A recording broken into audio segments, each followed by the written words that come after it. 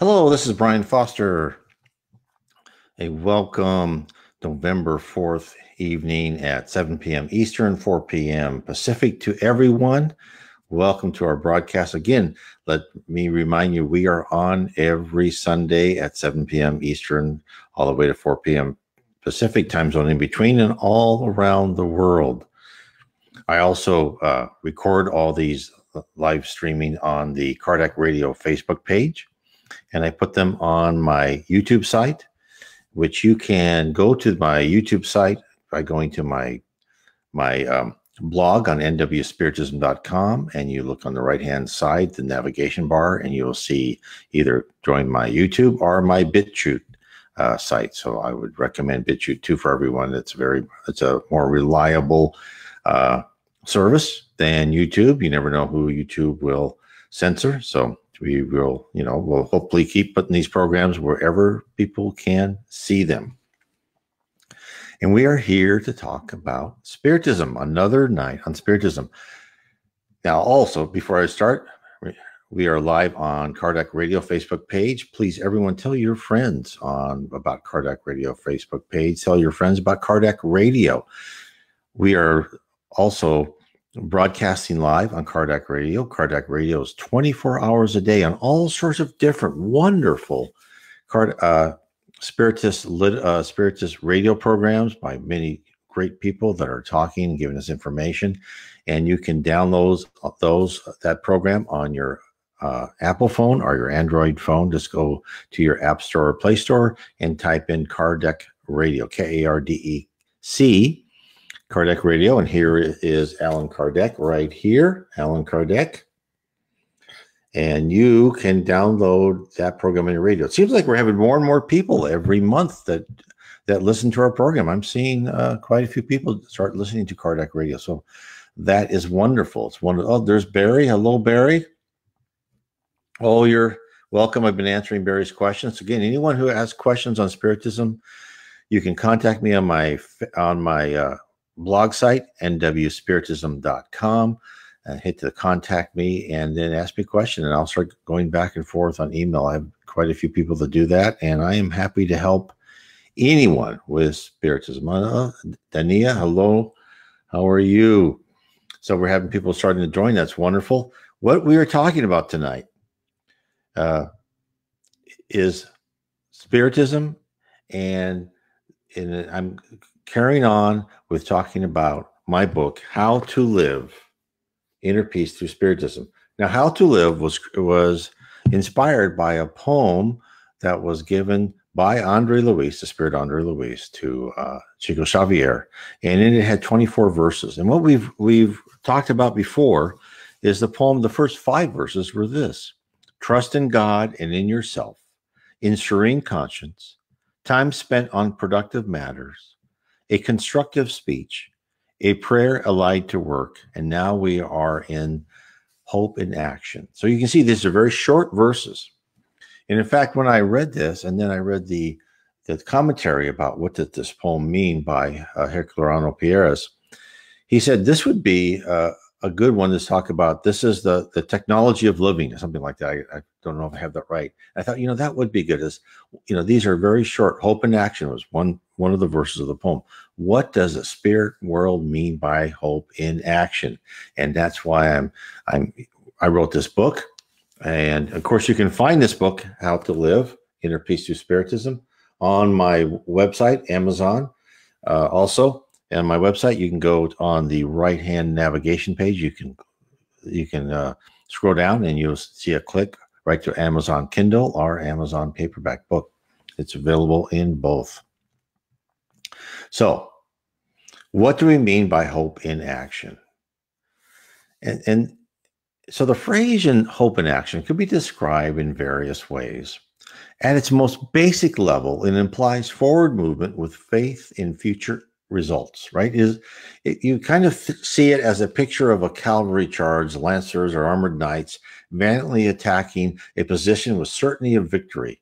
It is what all of us has longed for, a purpose, a goal beyond ourselves, an exalted resolution to achieve greatness for the benefit of all mankind. And didn't all of you feel, as you were teenagers and young, that you wanted something that would actually be, higher than higher than you, right? It was very important. Well, what many of us don't realize is this is exactly why we are on earth. It is the attainment of spiritual victory for ourselves and humankind. We have this grand task, this wonderful goal, and it's not only just for each person to serve as an example of goodness over a wasteful life, which can be when you do that, you're a shining beacon which lights the path to ascendance for others. And it's also for yourself. It's for yourself to create victory, because as you go higher and higher in each life, when you come back to the earth or any other planet, you are again a better example, and you are helping others ascend, even just by being yourself, just by being charitable, kind, faith, a shoulder to cry on, etc. Right? All those things. And for a lot of people here on this earth, there are a lot of these people who are very successful in life, and many of these small victories by people go unnoticed. The spirits tell us that all the time, that really some of the most important people who have been on the earth are people you've never heard of. So a lot of the good people are lost in the commercial atmosphere of publicizing outlandish and destructive behavior. But this is only on the surface. So don't be disheartened by that. Patterns of thought from upright and civilized citizens serve to combat the pull of gross materialism and absolute selfish actions from the elites of the world. And I'm not trying to say all of them are like that, but it seems like our culture is, amplifies when we see this outlandish, selfish behavior that is just, is more concerned with your material goods and your pride than anything else. A little bit of that's fine, right? I'm not telling anybody to go and be a saint or go to a cave, but we need to balance everything. And therefore, for anyone seeking a better way, when all of us little people, all these people who are below the radar, and we have patterns of thought that are good and constructive and filled with hope, right? These ways of loving emotions with bolstering from our spirit benefactors serve to support and spur on many people striving for improvement. It is there. It's in there. It's the background of the ether. Remember what I've said before. Our thoughts, we are like radio towers, right? Everything we think, and this is a little bit scary for people, right? Everything we think goes out. We are like these cell phone radio towers. Everything we think goes out. And this is, so you can think of the human race, 7 billion of us, everyone just pushing out their thoughts, and their thoughts are coming through us too. Those thoughts permeate ourselves, right? That's why you see crowds, and that's why you see people who hang around with people who are depressed or down. They kind of get depressed or down. People who conjugate with people who are happy and positive, they become happy and positive. This is one of the reasons. It's not just visual cues. I'm sure that is part of it too, but it's also cues from thoughts coming through, and in our subconscious, we end up picking that up. And as more and more people, live life as it should be, with faith, charity, kindness, justice, a slow and gradual change will start to occur. More and more people shall be incarnated on earth to reinforce the rational and good-hearted souls. And as this tide of people rises up, almost imperceptibly, people on the fence will be swept along, and they will be given examples to follow. This is the slow motion charge of hope. Each of us are in the troop of valiant brothers and sisters. We are not in this for one, but for many lifetimes. Each new existence on earth brings us one more step closer. So the question is, how do we become a member of this regiment of light? What do we do? How do I join the charge? Well, first, we must prepare ourselves. To prepare ourselves, we must awaken. We must rise from our slumber and look around and see who and what we are in the society around us. The Spirit Joanna Downs tells us about the importance of being awake. This is what she says, and she is so wise. Humankind in general lives in a sleep state, in lethargy, and that is why people suffer the worst sickness possible, ignorance of themselves, their destiny, and the meaning of their existence. Comfortable with the situation, people may complain, but they do almost nothing to change society ills that are often characteristics of themselves as well. Due to their masochistic need to inspire pity, they bemoan themselves. Let me stop right here for a second. Haven't we seen that?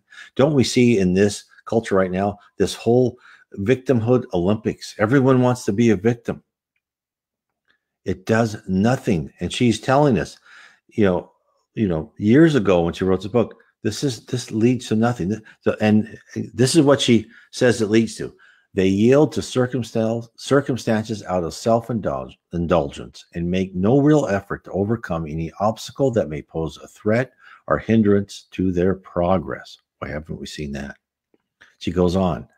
Unconsciousness prevails in the modern world because it gives into immediate gratification with no follow-up plan for attaining liberating emotions. Thus, society is divided into surreptitious, mutually hostile groups that grow further apart each day, whereas they should work together to eliminate separatist barriers and become aware of their infinite potential for self-realization and spiritual awakening.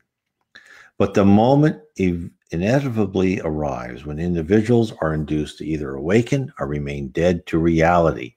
In order to awaken from their heavy sleep, they must make every effort possible to break the chains of self-pity and unhappiness, self-depreciation and self-disrespect. Being awake means self-fulfillment, being awake of one's inner reality and the infinite possibilities for growth that are within one's reach. It means freeing oneself from the fears that keeps one immobilized in uselessness, rediscovering the joys of living and acting, broadening one's communication with nature and all living beings, multiplying the means of human dignification and making them available to everyone, and submitting oneself to the eloquent purpose of enlightenment found everywhere. Now, isn't that amazing? I mean, that describes us today. That probably could describe many different cultures at different times, but it seems very relevant today. And when she said, break the chains of self-pity, doesn't that describe the cult of victimization which pervades our culture?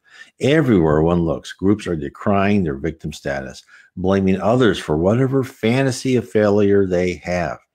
The Spirit Joanna is telling us to discard that as utter nonsense, to stop imposing censorship whereby any opposing ideas are shut down. Instead, open up and listen respectively to multiple viewpoints. We aren't made to live in a safe plastic bubble.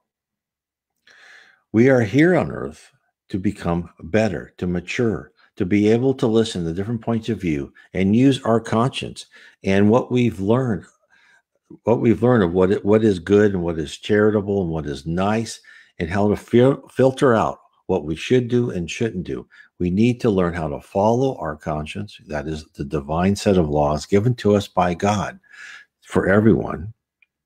And that stays with us life after life. Our conscience improves, right? It becomes this law library where we have more.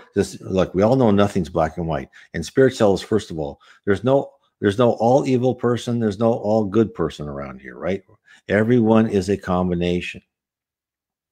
And so we have to learn and handle that. So when we do that, when we open ourselves up and listen, and we don't, yell, we don't shut them off, right? We let them speak. Doing this will expose each and every one of us to be unprotected from the world. So we may, as individuals, not robots, discern for ourselves the true path to the light. The road is not through shutting down all communication and living in a closed and controlled environment. It is by living in the world. The world was fashioned to us as a campus by the Spirit world, by Jesus Christ, right? This is what, we're here. And Jesus told us so much in the New Testament. Forgive, help other people. He's telling us how to survive in this world.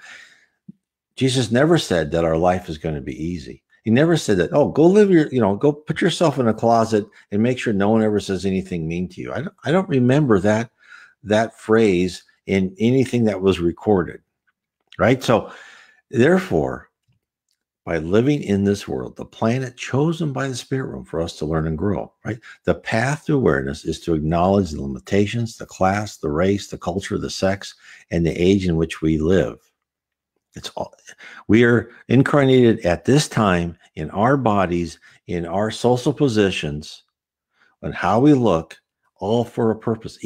Our lesson plans have been created by the Spirit World for each and every one of us, individually tailored. That is frightening to think, right? So they're individually tailored. And then, as I talked before, we are all radio towers, right? The Spirit World looks at our progress every time. Now, the wonderful thing is we're not here alone. All we have to do is meditate and pray, ask for guidance. We will be given guidance. And the best way to do that is to pick a same time, one night a week, whatever, 30, 45, an hour, 60 minutes. Sit down, meditate, and just think about things. Think about your life and just let yourself be open. You'll start being inspired.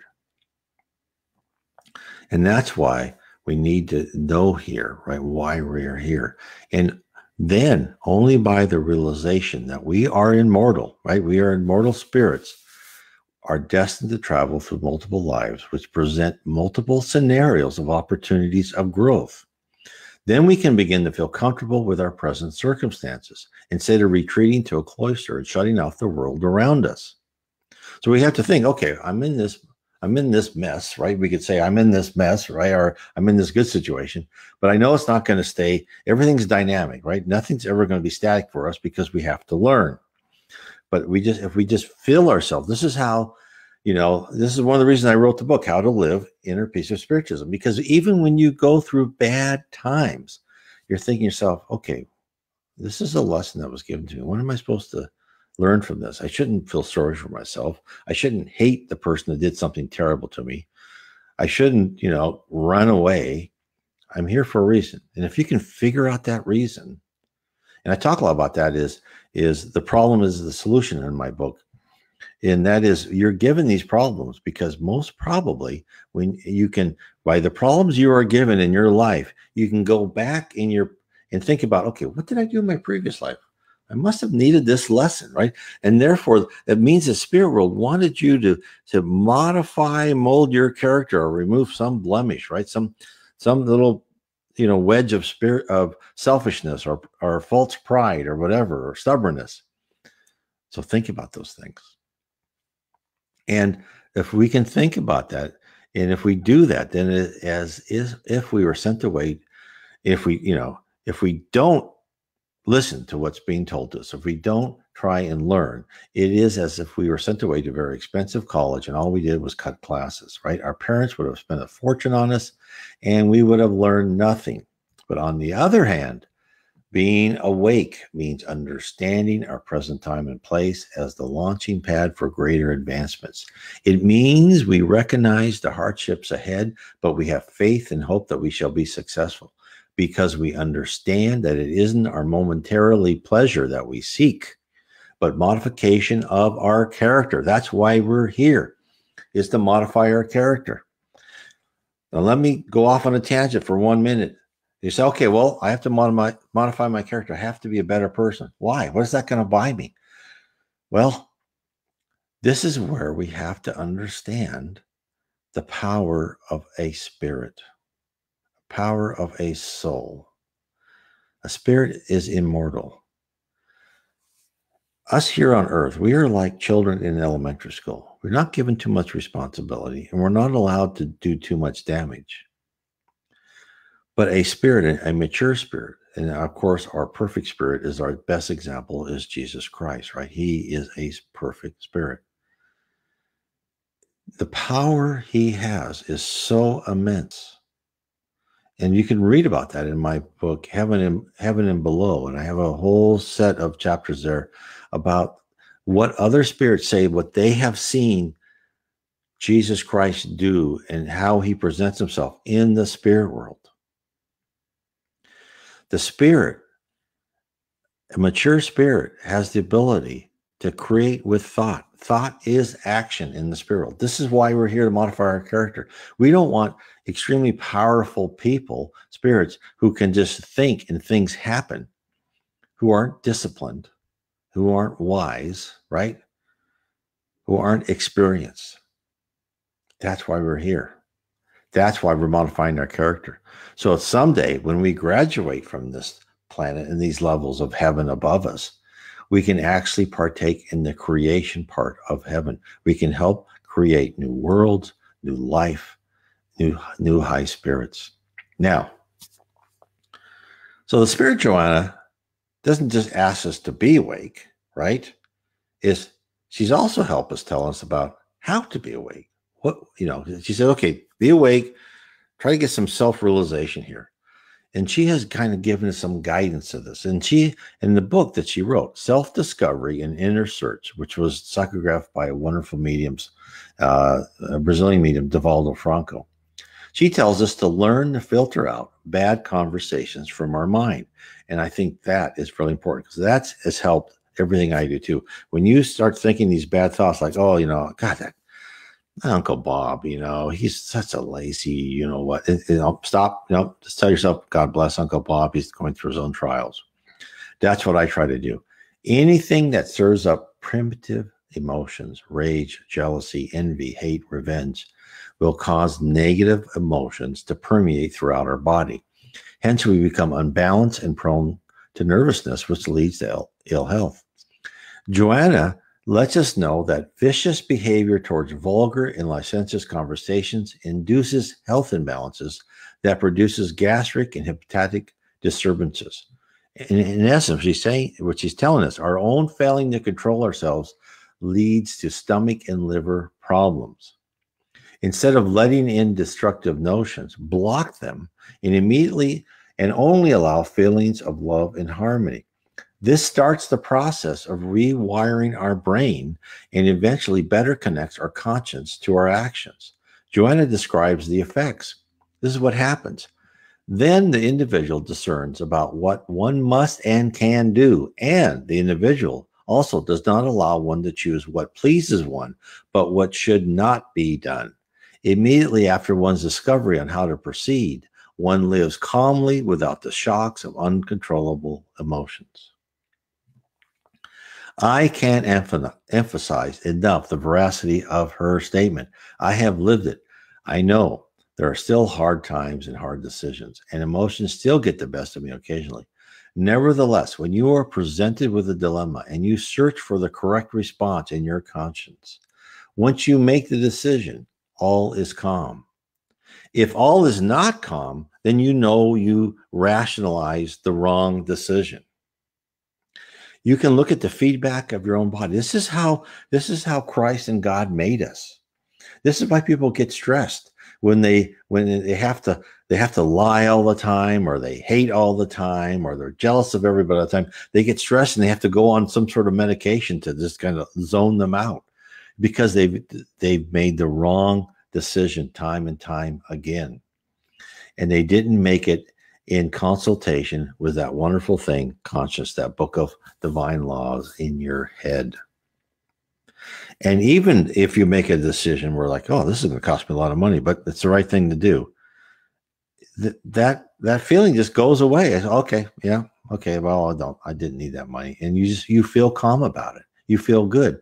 On the other hand, which I've done in the past, we say, well, I don't want to spend that much money, or I don't want to give that back, or just because I didn't do a good job like I should have, or something like that. It sticks with you because you did not do the right thing. It's not good. You don't want that to happen. To achieve inner peace, you need to listen to your conscience. So once the problem is behind you, even though the consequences may still lie ahead with your decision, because you have thought them out and have accepted with gracefulness, what will happen? What will happen then, right? When this may be harm me a bit, but I feel that's the right thing to do. what will happen to you? This is what Joanna says, and she's completely correct when she states this. Healthy thinking is a valuable commitment to generate optimism and peace. It initiates a program of right actions that gives birth to habits responsible for a second nature of one being. That is to say, another nature interpenetrated with one's own nature. In this direction, the course of time becomes pleasant, without tiredness or irritation, and the resting time will be designated by restorative tranquility that replenishes the expenses of wakefulness. Oh, I can attest to that. It is, I mean, when you start getting that inner peace and when you start following your conscience as well as you can, no one's going to be perfect. Believe me, I know we're living in not an easy world. You will just feel so much better. You won't, and if it involved not making as much money, you won't miss that. You won't miss that material good because you won't have to have that toy to take your mind off your self-pity at the time. And as she said, healthy thinking will become such a second nature that without our knowing it, we'll have greatly improved our personality. We more carefully think through our actions in the home and society. Instead of being a catalyst of worry and gossip, we shall be a beacon of joy. When we radiate quiet and loving dignity, it comes back to us in many, many ways. So, how do you get to this better way? We've been told by Joanna, kind of start thinking right? Go through things through our conscience. And then once you begin to feel the comfort and warmth of following your conscience, your actions have more purpose and more effect upon others. Since your effort has greater impact, you naturally desire to do more. The Spirit Emmanuel guides us in the direction. What should we follow? Once you start getting this list, how should we follow this? And this is what the Spirit Emmanuel said. It is time you offered your cooperation and the assistance of others. And as a rule, you wish you could donate the most of yourself according to the circumstances. However, if this cannot be so, give the little that you do possess to the extent of your wishes. For it is better to offer one's very least than deny oneself to provide assistance altogether, closing the doors to love towards others. If a challenge to humility rises ahead, you will surely entertain reason for such an enterprise, for its ability to show an angelical understanding to those who appraise your spiritual progress. However, if you are not capable of implementing it, do not exempt yourself from this or that minute gesture of tolerance. There is more fairness in articulating a meager impulse of sympathy than abandoning fraternal assistance altogether. For the latter would consequently give passage to unfettered aggression when confronted by offenses and hardships, which are essentially nothing else than the manifestations of infirmities and imbalance in the behavior of others. Should you not be given the opportunity to offer a day's work to companions who are needier than you, offer them an hour to their benefit whenever possible. For it is more beneficial to spend only a few minutes in the execution of good works than to exempt yourself from it, which would arrest the ideal and trust in goodness in our companions of experience and journey. So, Emmanuel is telling us what we already know. Jamie Ramirez says, what about if you take a decision because friends say it is best for you, but you feel inside that you will be missing something? How do you choose connecting your mind with your spirit? That's an excellent question. So let's talk about that. Look, friends want to help, right? And friends think they know the right thing, but only we can take responsibility for our actions. And what I do with these things, we say, okay, my friends tell me this, but I want to do this. And then I think about it and I meditate on it. And I really believe, and of course, people can challenge me on this, but if you say, okay, I'm going to take this decision and then just kind of rest yourself. Do you feel calm? Do you feel good about that decision? Do you have an emotion of calmness, of happiness? Or let's say your friends say, okay, I kind of want this. This would be good for my career or whatever.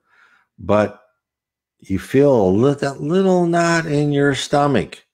Now, again, this also has to be filled out. We're saying, am I not being aggressive enough? Am I being lazy? And do I feel good because I'm being lazy? These are all tough parts. And it's like you have to, sometimes you have to like write these things down and then think about, okay, am I feeling lazy? And that's why I want to take what I think is the best path. And you have to meditate on that too. These are not simple questions.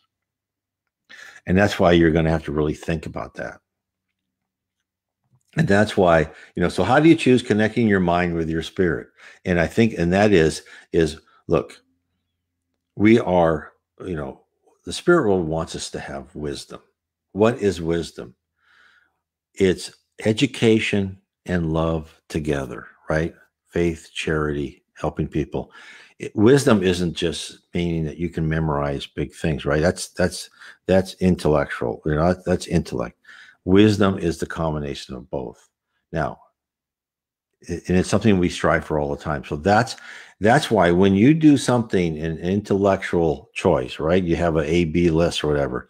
You also have to put it down of what is your feeling and does it feel right? That's what our conscience does. When it doesn't feel right, your body reacts. You get a little, the pit of your stomach. You'll feel something. You feel like, I don't think that's right.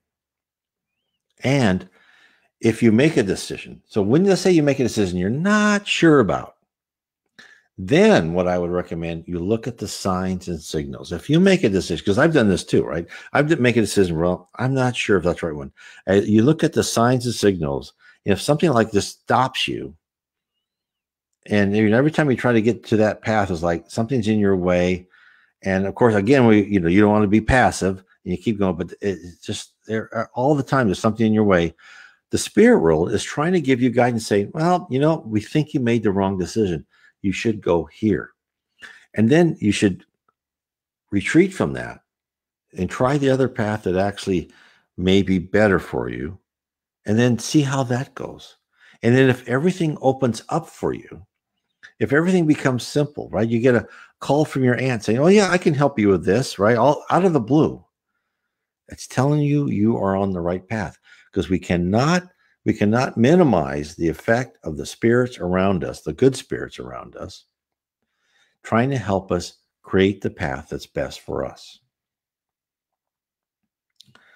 So I hope that answers the question. And it really takes a lot of self-reflection and self-information, right?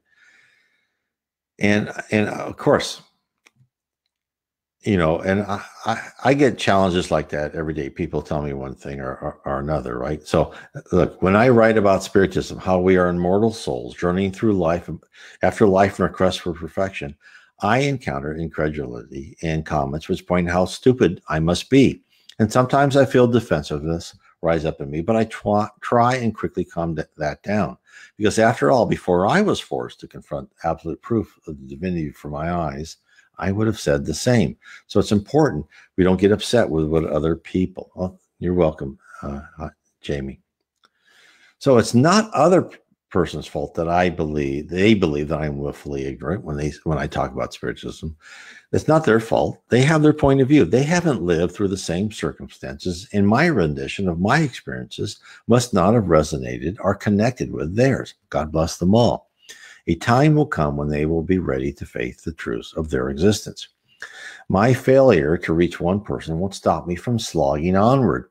I have faith and hope that my small contribution may help a few people who are open and willing to learn about the spirit realm and our part within it. When I become discouraged, I reread the message given to me and my wife at the Sierra Fraterna Spiritual Center in Rio de Janeiro in July 2014. And the message given to my wife and I talked about bringing the light of Spiritism to America. And one paragraph stands out. This is what was told to my wife and I by the spirits at the meeting. The promise is happening, and that seed is planted now, first in your heart and then in your own country. And then the medium said that you, Brian, because my wife's from Brazil, which will be the beginning of a seed of many years in light. Don't give it up. It will not be a fight that will require little effort. Fight the good fight in close ranks, marches the best soldiers of the Father. And I read that and I know I'm only planting seeds. I may not see the plant break through the topsoil, but it doesn't matter, right? That's not my job. I'm here to plant seeds, not to harvest. I'm not trying to perform my duty, my little contribution to the spiritual growth of earth. I am trying to perform, says it not. I realize I am like the person who planted 1 or 2 seeds in a 100-acre farm, and they would never be allowed to see even those few small plants sprout. But no matter, I have done what I have promised to do. This is what hope in action means to all of us. Failures will occur. They may outweigh the successes, but these are all outward signs, for there are no failures inside you. You persisted in attempting to follow your conscience and your compass of love. Didn't Jesus tell his disciples, if you go through if you go through a town and no one wants to listen to you, don't let the dust settle on your sandals. Just keep going, right? That's what we need to do, is we keep going. And in the book, Our Daily Bread, the Spirit Emmanuel gives us comfort that our journey is bolstered by the Spirit realm under the guidance of Christ. This is what he says. Jesus is our perennial path leading to divine love. Joining him are all the hope-filled spirits of goodwill, sincere adherents of the sanctifying way. From this blessed and eternal path comes the seeds of the heavenly light given to ordinary men and women. It is crucial for people to be aware of this, so that this treasure does not slip by unnoticed. The sanctifying seed will always appear in the midst of the most varied circumstances. Just as the generous wind freely spreads the principle of life among the plants, the invisible kindness provides all the hearts the opportunity of accessing the path of love. Nearly always, the divine spark appears in ordinary daily activities, in a book, in an insignificant incident at work, or in a timely remark by a friend. We stop right there. It's like, these are the signs and signals, right? You got to pick these up. And once you start getting sensitive to these, you'll be surprised of how you go, oh, okay, this is what this meant. You'll be surprised of how much better you feel that you'll gauge your progress. Say, okay, this is being helped along. I'll go on with what he said. If harmful weeds occupy the soil of your heart, and if you have already received the heavenly principle, cultivate it devotedly, sheltering it in the garden of your soul. The human word may fail, but the word of the Lord is imperishable. Accept it and comply with it, because if you fail from the imperatives of the eternal life, sooner or later the angel of affliction will visit your spirit, indicating new paths to follow. Therefore, there will always be signs, signals, and hints, and synchronicities to lighten our path. And as we move forward with faith and hope, we need to learn to discern the hidden directions. So let's talk about that. Let's dive in a little bit deeper of the signs and signals. Now, Spiritism, which is a doctrine, not a religion, presented that we incarnate multiple times. Several religions, such as Buddhism, also reveal the central fact of our immortal journey. People who are spiritualists recognize that a higher authority rules our physical universe. And as we move through life in this dimension with time to force us to move forward, that is why time was present in this dimension, the other side is constantly in touch with us. The other side, the veil, right? The spirit world. One door is closed while another is always open. We believe we made choices, but in actuality, we took the road which was laid out for us. To the casual bystander, it seemed as if our choices were natural, but in reality, circumstances were usually manipulated to lead us onto the path, which was determined before we were born. Now, let me give you an example. Growing up, I always wanted to go into the Air Force and become a pilot. That, I wanted to get into the Air Force College, etc. In my senior year, I suddenly needed glasses. I was wondering why I was out in the outfield and I was missing things. I hadn't done that before, but I needed glasses. That avenue of making the military a career was just removed from the realm of possibilities. Just one of those things, as people say. Looking back at it, I think it was an example of guidance. It was like, okay, we kind of, they know us so much better than we know ourselves. And they probably thought, oh, yeah, Brian, he probably wants to do this. And no, that's not going to happen. So as you move forward with hope, Learn to recognize the telltale signs. If you desire to embark on a course of action and everything falls into place, I said before, then you're most probably on the right track. On the other hand, if you are hindered at every turn, then you may wish to evaluate your plans. Another example, my wife and I wanted to move from our house. Our present house was too small and we looked for other houses.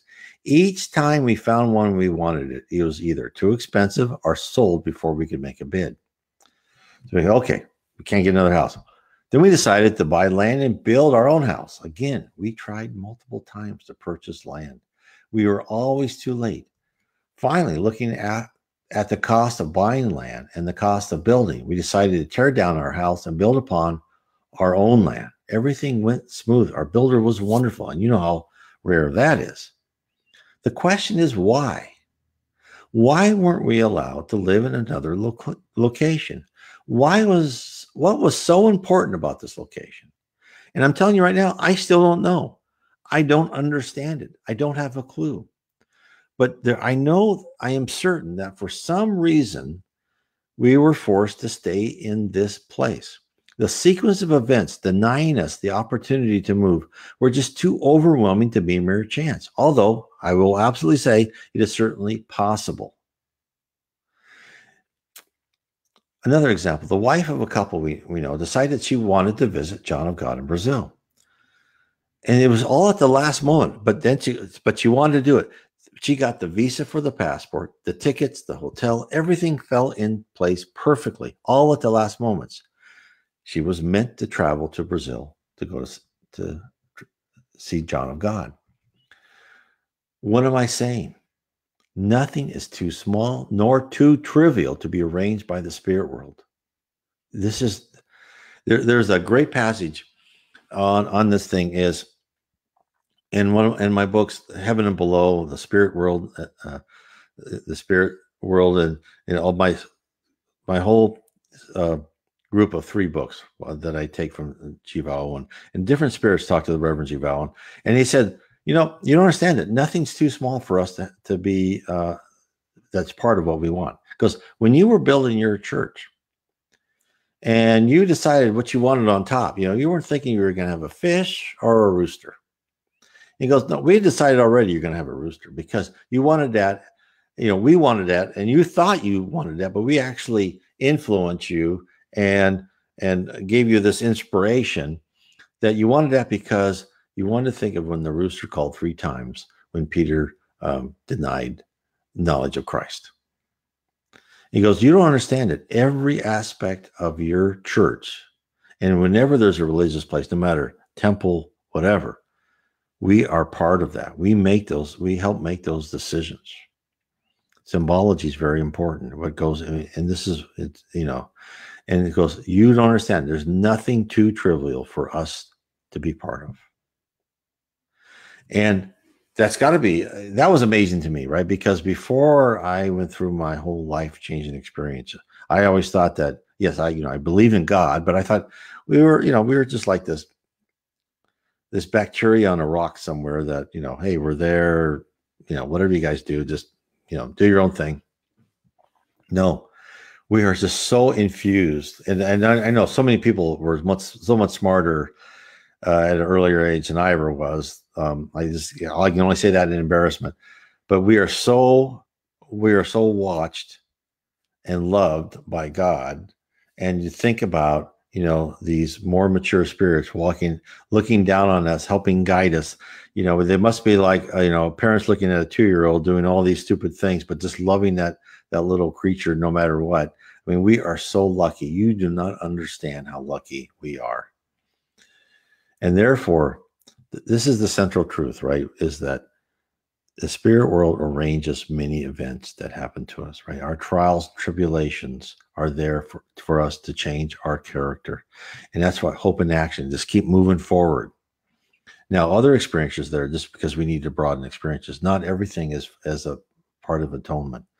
But know that we are much more watched, guided, and analyzed than most of us realize.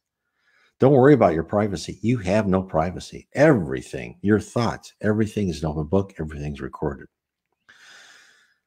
Therefore, don't worry about it, right? There's nothing you can do about it. Go forth in the understanding that our mentors are always ready to lend you a helping hand. They are at your call when events seem to be overpowering and impossible to solve. Your guardian angels ever vigilant on your behalf. Remember, too, no trial that you're given by the spirit world is meant that you cannot somehow come out of it better. They don't punish you to punish you. You are given these things to help yourself grow and at someday become a perfect spirit, right? The spirit realm requires all the agents of good amassed on our planet to push humanity. And we're a part of that, one small step closer to a higher level, one little tiny grain of sand, one little small step to a place where the earth will truly be a paradise. And your assistance is greatly appreciated because one day we will go from a planet of atonement to a planet of regeneration. You won't have dramatic episodes in your life there. You'll have mostly learn, right? You'll learn, you'll talk to people, you'll be people like you. You won't worry about crime. You won't worry about losing your job. Those things will not be part of it because you won't need that anymore, because you won't need to modify your basic character. You'll probably just grow, but you'll have a good foundation and you'll grow that with more experience as you go on.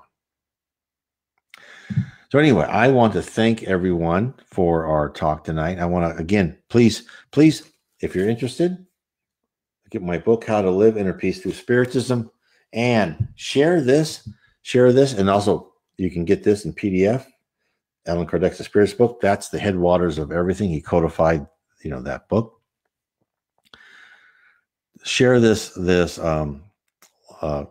live stream on Kardec Radio with other Facebook sites or whatever. Tell people about my YouTube channel. I know that there's people out there that are talking to other people about spiritism. If you need any